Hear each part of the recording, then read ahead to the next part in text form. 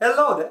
Welcome to Anybody Can Code C++ series. So if you're new to this series, you can click on the card that's above to check out our previous videos.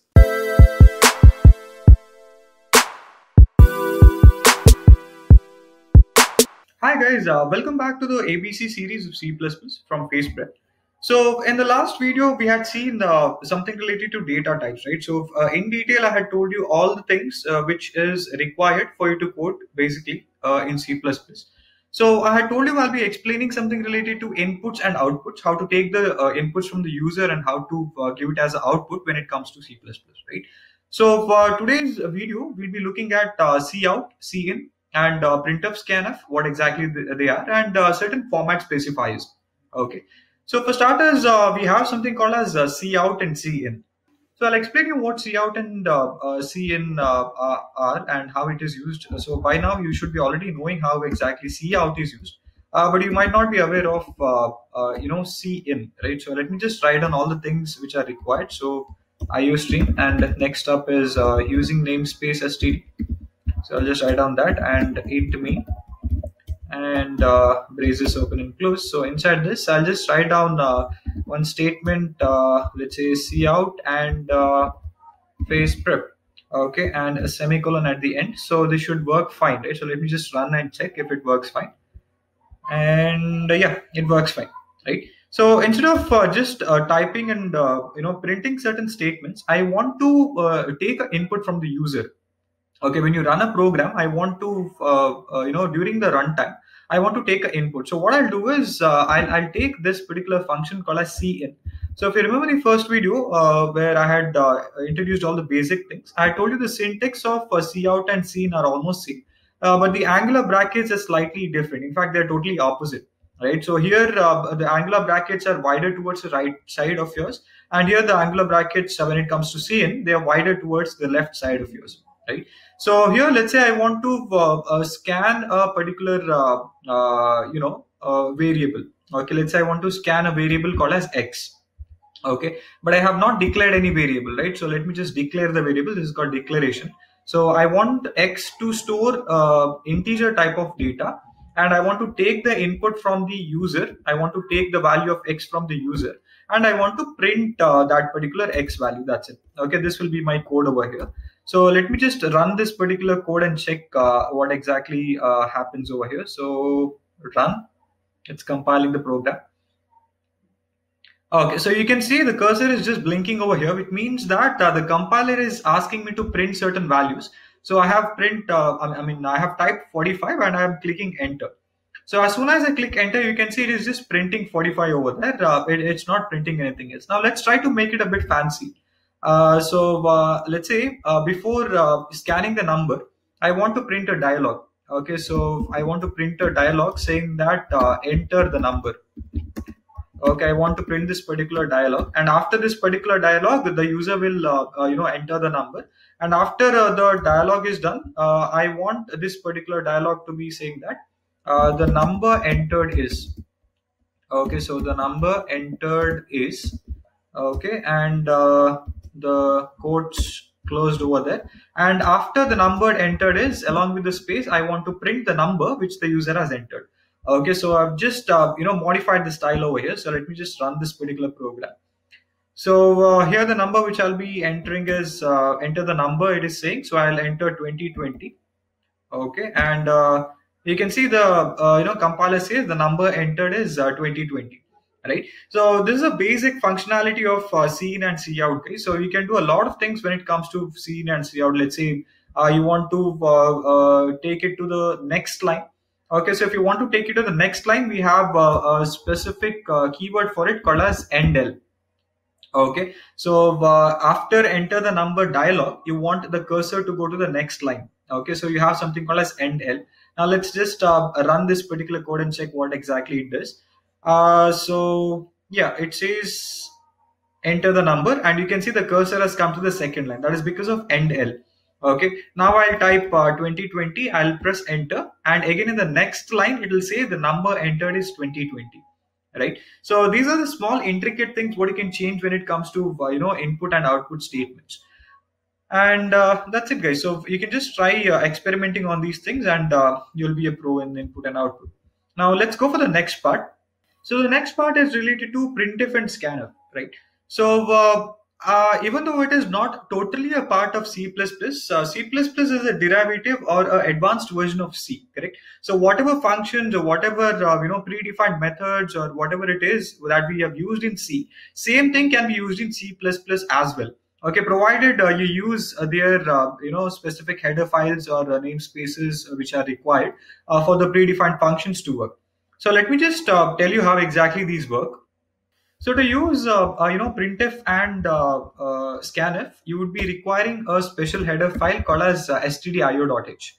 Okay, so let me just write that down over here. So stdio dot header. Okay, standard input output dot header it is called as. And let's say instead of writing C out, I want to use printf over here. So I'll use printf, and the syntax of printf is I'll be using parenthesis, open and closing parenthesis, and quotes will be open and closed, and there'll be a semicolon. Okay, so this will be the syntax of printf. And over here for scanning, I'll be using scanf. Okay, so scanf also will have the same syntax. So the syntax of scanf will be open and close parenthesis. And here I'll be entering something called as %d. Okay, so in the next part, I'll tell you what exactly it is. Then ampersand, let's say x. Okay, ampersand x. Okay, so and then instead of C out, I'll be using printf over here. Open the parenthesis, open the quotes, write whatever you want to write.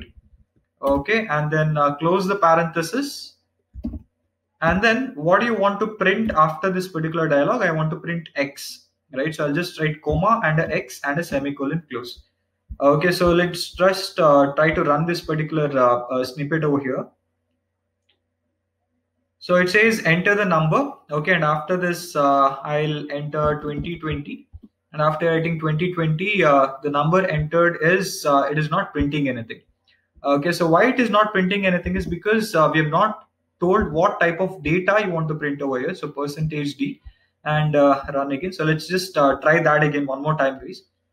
So now it says enter the number. So I'll be just typing let's say 25, and the number entered is 25. Right. So this is a basic syntax of printf and scanf. Now, why I'm asking you to consider this even while typing C++ code is because there'll be a lot of places where you would have to modify certain things. Okay, for example, let's say I'll just comment all these lines, guys. So I hope by now you might be knowing what comment lines are, correct? So let me just drag this down over here. I'll give comments over here. Okay, and I'll try to write down the cout statement. So let's say I want to print x equal to 5.678. Okay, 5.678. So since this is decimal, I have to convert it to float. So I've converted to floating data type, and I want to print x over here. Okay, so I'll just try to print x over here. So I try to print x over here, it prints 5.678. Now let's say I want to print only 5.67. Okay, I don't want the last digit 8. I want up till 2 decimal precisions of that particular decimal. So you cannot, you can do it using cout, but it'll take a lot of steps. Okay, so instead what I'll do is, I'll not consider cout. I'll just write a printf command over here. Okay, and using certain things. Okay, % point to f. Okay, and comma x. Okay, I'll tell you what exactly these are. Do not get scared, guys. There's not rocket science. Okay, so % point to f and x. So you can see it has just print a 5.68. It has not considered the last digit. In fact, it has taken the last digit and it has carry forwarded the precision, right? So if it is more than 5, it takes one value to the left hand side, right? So 8 is more than 5, so it has taken 7 to be 8. So let me just take this as 3. Okay, now let's just check what happens. So we're supposed to get 5.67 now, right? Okay, we have got 5.67. Okay, so this is what I'm telling. So this is the format what we follow to print using certain precisions. Okay, so what are these percentage point two f and percentage f, percentage d, which I had told in the last example? Okay, that is the next part, guys. That is nothing but format specifier. So as I told, if you have to use certain printf commands, or you have to use certain formats when it comes to printing certain outputs over there, so we'll have to use a specifier for that particular data types. Okay, so specifically for character, you have percentage C, and integer we have D. Okay, do not worry about the sign. Okay, it is just a modifier. Okay, if you have to print an integer, we have D. If you have to print floating value, it is percentage F, and double, it is percentage LF. And then you have octal representation, which means octal form of a number, it is percentage O. String, it is percentage S, and hexadecimal, it is percentage X. Okay, so I think now you are able to relate, right? So X is a floating type of data type. So here the format specifier for float is percentage F. So if I want to print X, okay, just like that, okay, using printf command, I'll be using percentage F in the double quotes, and I'll be using a comma, and I'll tell what exactly it should print. Okay, so why I'm writing X is because this percentage F can be any floating value, right? But I'm telling the printf statement I want X to be printed, and that too in the form of float. Okay, so let's say I give one more variable over here, y is equal to 6.51. Okay, so it can be, if I just give percentage F, okay, if I just give percentage F over here, it can be Y or X, right? So it can be Y or X. So I am telling the compiler that it is not Y, but it is X alone what I want to print. So I'll just write comma X, so it will just print X over here. So let's just check what it will print. So it is printing 5.673 and certain zeros. Okay, so this is the precision value of float base. Now let's say I want to print Y. Okay, so what do? I give Y over here. I run the code, and instead of taking X, it will take Y, and it will print Y over here. Now let's say I want to print 5.67. Okay, just like last time. So what I'll do is I'll tell the compiler that I want 0.2 precision.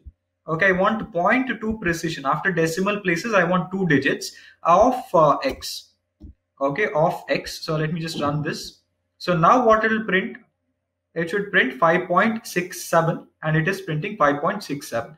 Or let's say I'll take one decimal digit after 6.51. Okay, in 6.51, I'll just take one decimal digit over there in Y, right? So I'll just try to run this particular code. So what happens over here? Okay, I'm supposed to get 6.5. I've got 6.5. So I hope you've understood why exactly format specifiers are important, guys. So if you're trying to print an integer value, okay, let's say X is an integer value. Let's say it is 101. Okay, I want to print X now. So now I cannot use percentage F. I'll have to use percentage D. Okay, so for integer, the format specifier is percentage D, right? So I'll be using percentage D. So I want to print X, correct? So I'll print X over here. So what happens now? I'm supposed to get 101, and I've got 101, right? So these are the importance of format specifier, guys. Now let's say if I've given int and I'll try to print a character. Okay, I'll try to print capital A over here, and I'll keep it as percentage D itself. Okay, now what exactly is happening? Let's just check what exactly is happening. It is printing 65. Whoa, okay, that was not supposed to happen, right? So what has happened over here, guys? It has just done some calculations, and it has printed 65. It is not totally incorrect. Okay, now this is something called as a type casting or type conversion.